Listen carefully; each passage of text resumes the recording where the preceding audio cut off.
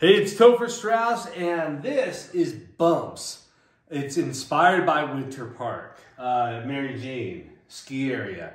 And you'll see up here, there's like a bear claw. That's an iconic thing that you see from the mountain. Now, as a snowboarder and skier, being at the top of a bumps run and looking down, especially at a place like Mary Jane and Winter Park, can be a bit overwhelming. I wanted to capture just how amazing of a feeling it is to stand from the top of a run, looking down and seeing all the little bumps that you have to conquer to get down to the bottom of the hill. And this painting is super cool. I love the sky.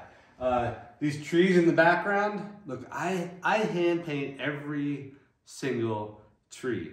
This painting took about 3 months for me to do.